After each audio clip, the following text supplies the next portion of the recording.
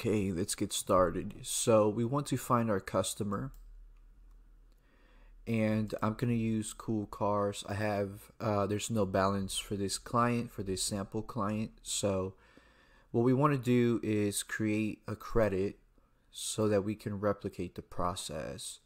So let's pretend that we received check 101 for $1,000 today.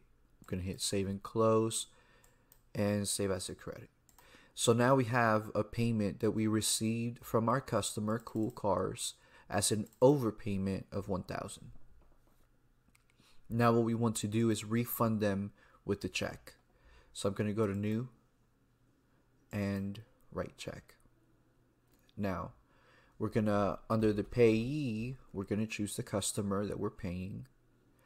And under category, you want to use accounts receivable because that is the account that increased and or decreases when we have overpayments or any sort of payment. So now we have check 72 and the date, and we have to remember the dollar amount of $1,000. And Cool Cars, you can write a description if you like, and that'll be it. We're going to hit save and close. So now when we look at our Cool Cars profile, we see that we have the payment that was the overpayment, and now we have the refund. And if we look at our balance, it's 0. But what we want to do is link these two transactions so that whenever we open them, we know what happened. So we're going to go to New, Receive Payment. We're going to look for Cool Cars.